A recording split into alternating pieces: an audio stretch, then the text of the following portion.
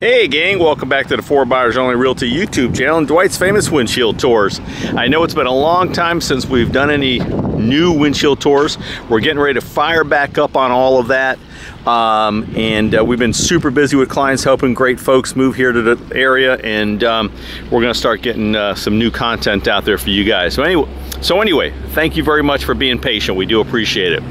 I'm in Entrada. As most of you know now, it's the DR Horton community here in St. Augustine, State Road 207.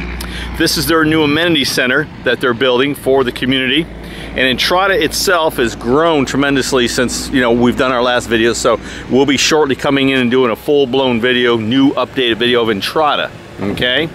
And so let's go take a peek around. This is, again, the amenity center they're building here. And this is at present the first, I'll say, phase of the amenities, okay?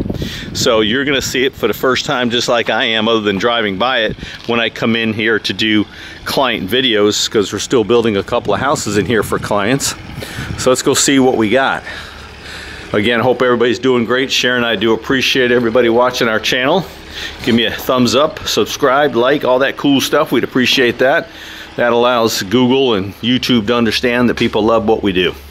So, but anyway, we do it because we like to educate you guys on what's happening. So lots of bathroom spaces it looks like they're doing in here. I think most of the stuff people want to see. Of course, we're gonna have a fitness center. Looks like that's where that's gonna be over there. We'll see that in a second. But look at this big, ginormous pool space. Holy moly. Let's see, they got a big space over there too. Look at this, huh? It's gonna be a zero entry pool, looks like. Kind of a beach entry.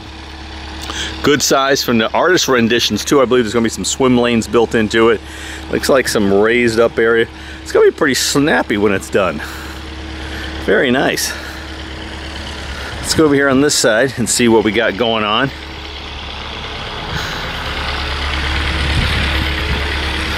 See what's happening over here. See if we can tell what kind of space things are gonna be.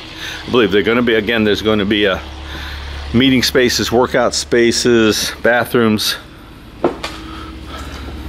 This almost has a fitness center look to it. Lots of air ducts, lots of air conditioning ducts. A lot of big windows. They always have, bicycles always set up treadmills so you can look at the pool while you're working out and stuff. That would be my guess. Plus those boxes up there look like they're set for TVs.